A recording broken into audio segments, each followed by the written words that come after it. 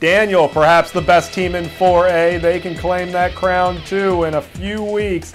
Eyeing back-to-back region titles are the Lions, trying to take down BHP. First quarter, Trent Spearman to Josiah Benson. And Benson evades the defender here and gets into the end zone. That is a long touchdown for Daniel. They're on top 7-0. Later on in the second, it's 14-0 now. Spearman to Benson. Another score. Daniel on top 21-0, and the Lions roar from there. 52-14. They secure their second straight region championship.